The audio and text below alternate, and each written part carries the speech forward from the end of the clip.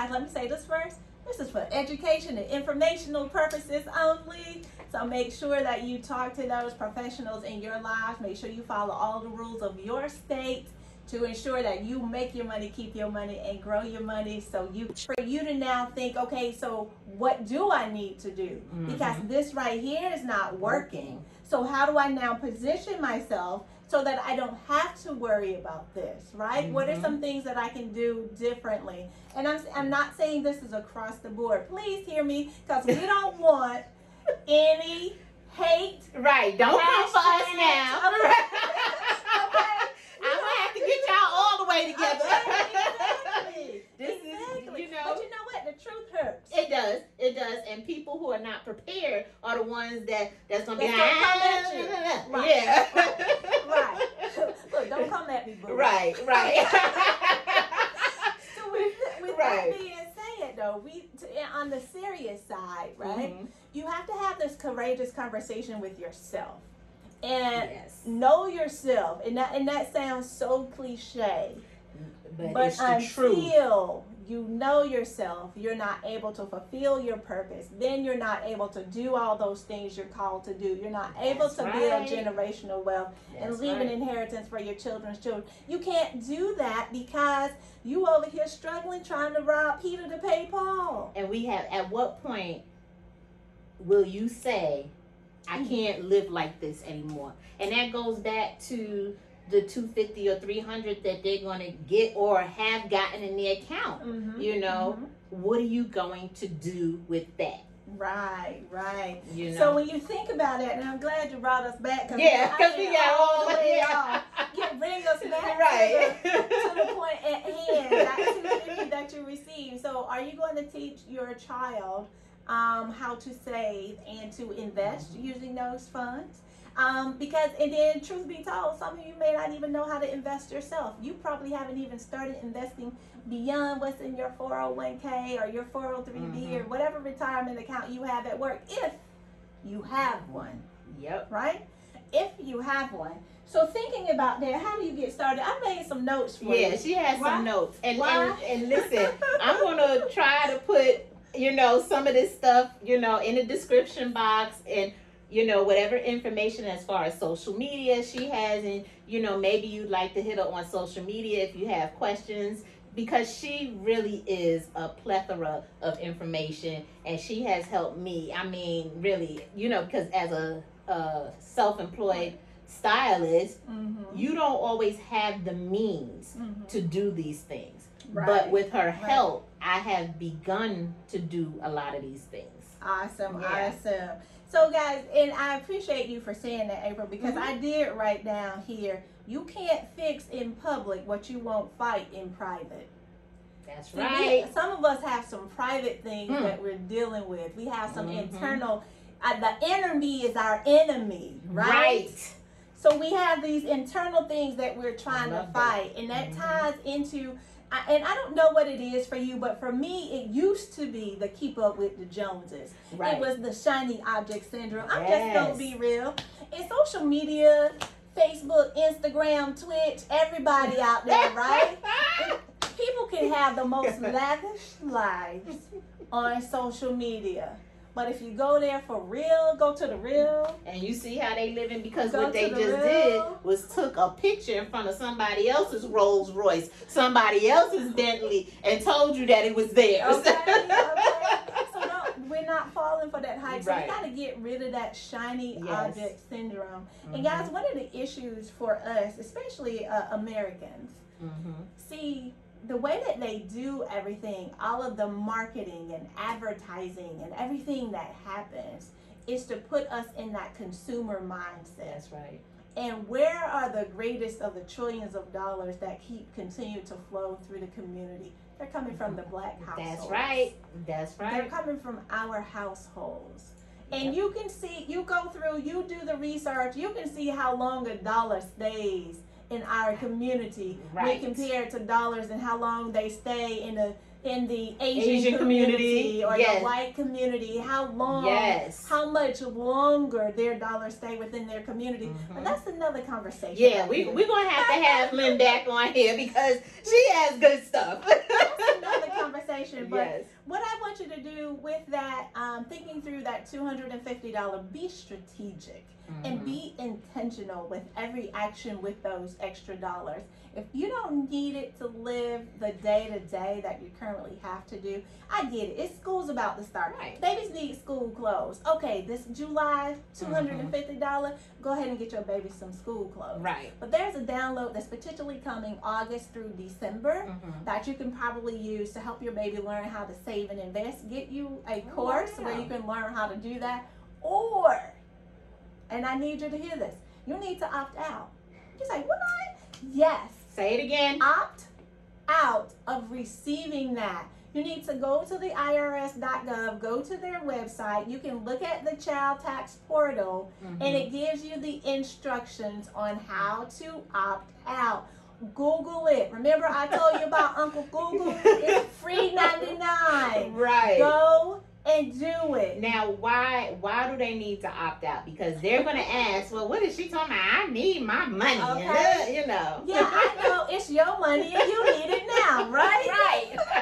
So when you think about it, the money is from your taxes. So if you're used to receiving a tax refund in February, March, April, whenever you submit, then I want you to go back and look at all of that, because this is a early download of that refund. That's an early download, right? Yes. Of your refund. So if you are accustomed to a larger refund, that you have plans for something that you want to do in February, March, or whatever, then I would highly recommend, I suggest you go to the site, unenroll. Yeah. Right? Is that a word? Unenroll, yes. Listen, if it's not, we just made it up, okay? You disenroll, right? Unenroll, whatever. Yeah. Out.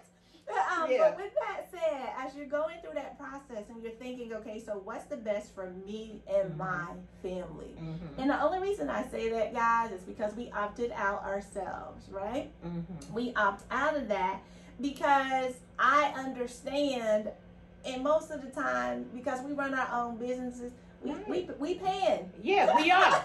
We are heavily. we are paying. Yes. So any early downloads, that's not going to be the best fit for me and my family, right? So think about what that looks like for you, and where are you traditionally, and if you need to talk to an accountant or a CPA or whomever your tax provider is, please speak with that person.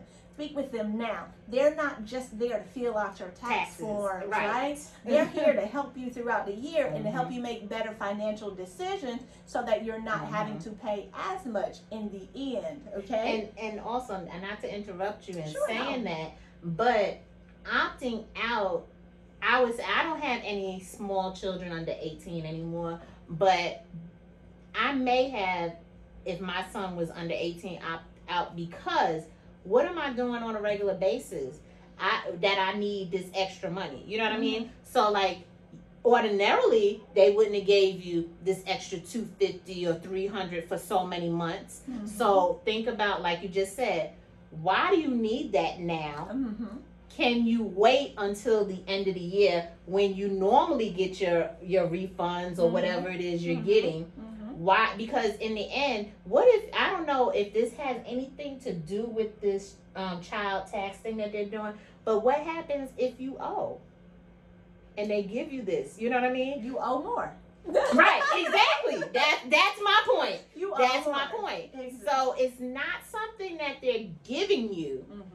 It's kind of like you go to your job and you ask them for an advancement, but you're going to have to pay it back. Exactly. Yeah.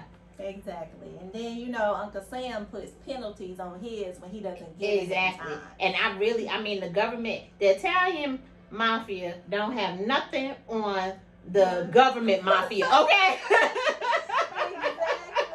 Exactly. Yeah, so we're having some true courageous conversations with you today, because you can't fix in public what you won't deal with in private. And I love that. I'm gonna have to put that up. So one of the things that I wanted to give you before we close out to help you to actually focus right? How do you get in the right mindset so you can do this? You need to master the time to focus on your money. So I know in our household, we have individual setup time to focus on our money, and then we have family time to focus and set up on our money. Yes, we do. We have weekly individual meetings where we actually go through our finances, but my husband and I, we sit together monthly, right? And then with the little one, we sit together with him as well. Now, how old is your son? Because that is going to make a difference to our YouTube family, so that, you know, they understand that your son is understanding what you're saying. Yeah. You know. So, well, my son has been growing up in this for right, years. Right. He's 10 now. But we've been doing this. So he's had a financial peace notebook since he was 3 years old. Okay? Wow. And you know those old school trapper keeper with the zipper yes, pockets? Yes. So he has 3 zipper pouches in his notebook. And we just went in there with a Sharpie. We wrote saving. Okay. We wrote spending, and we wrote investing on the outside of those pouches.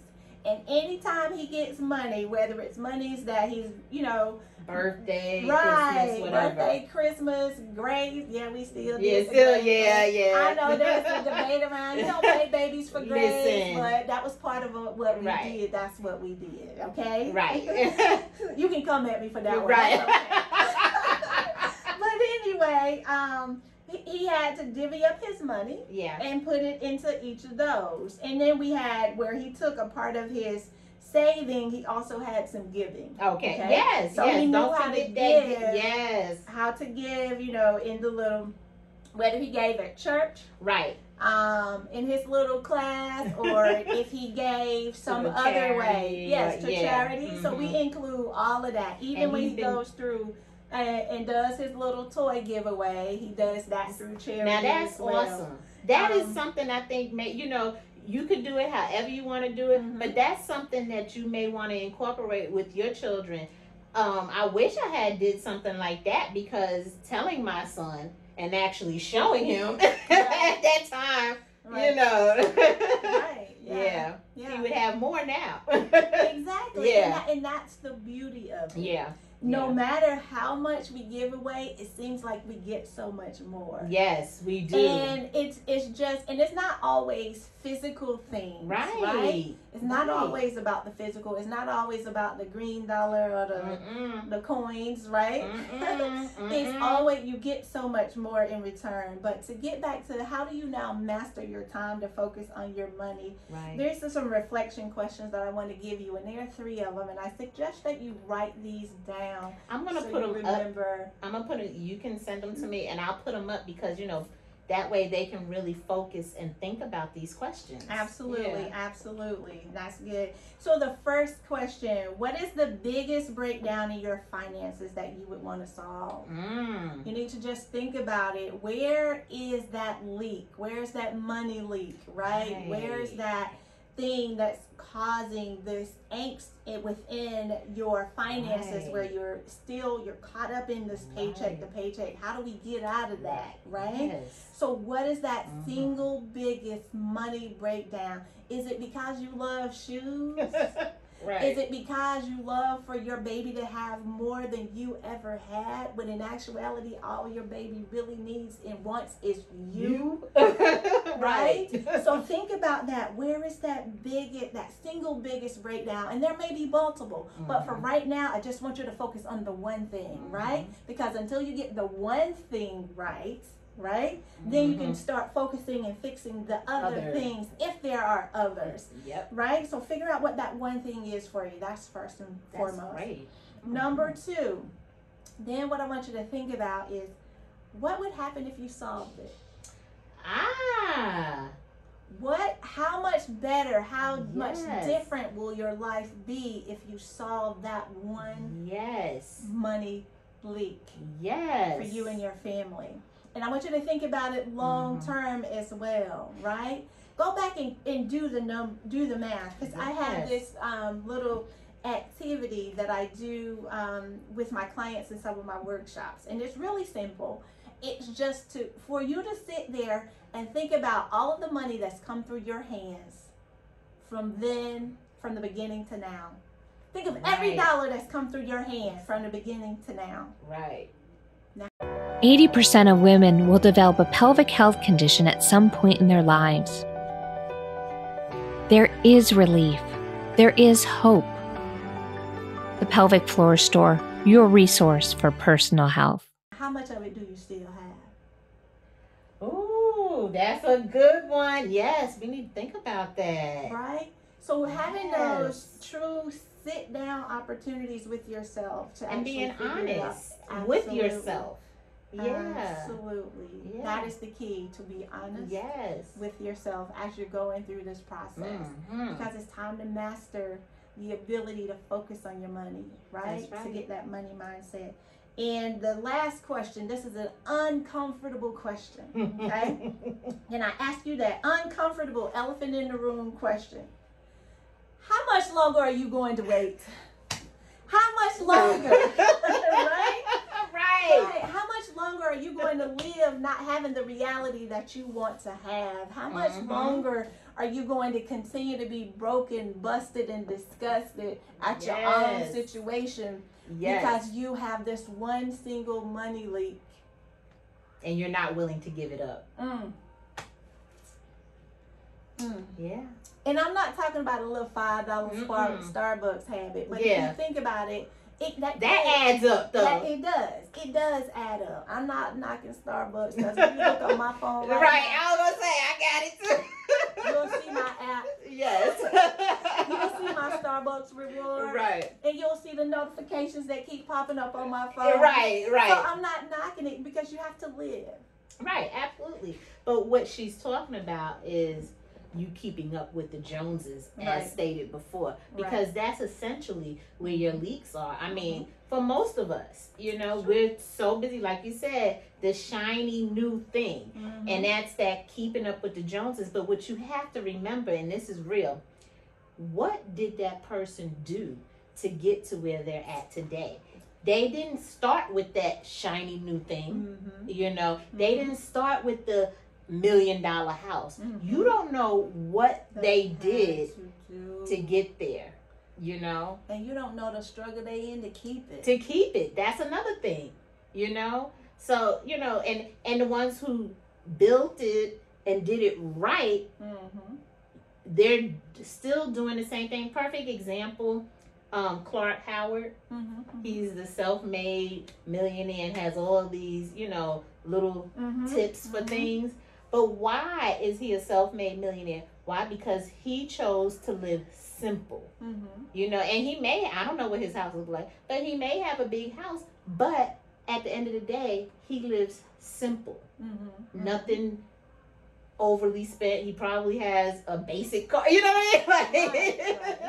Like, you know, and that's the things that we need to think about. You don't have to have this big Mercedes or the Range Rover, this, that, and the other. You want to keep your money. I know for me, I don't really need, you know, when you're younger, you see that and you want to have all of those things. But for me, at the end of the day, I like to travel. And if I'm comfortable enough, and really, I'm striving to be a billionaire, not a millionaire, a multi-billionaire. That's what I'm striving to be. And I'm going to make it happen some kind of way, okay? But I like to travel.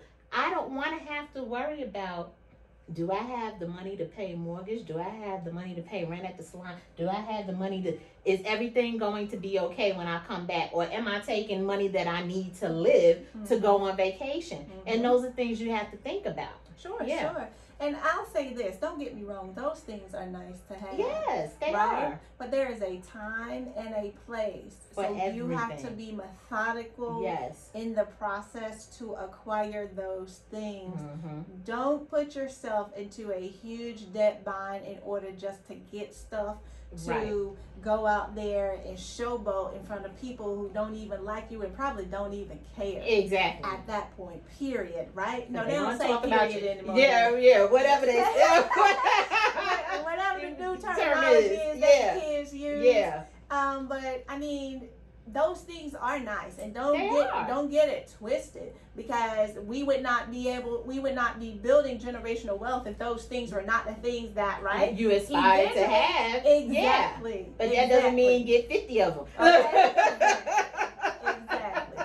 So don't miss the process. Yeah. Don't miss the fact that, like April said earlier, you don't know what that person went through to get there, right? To have those things.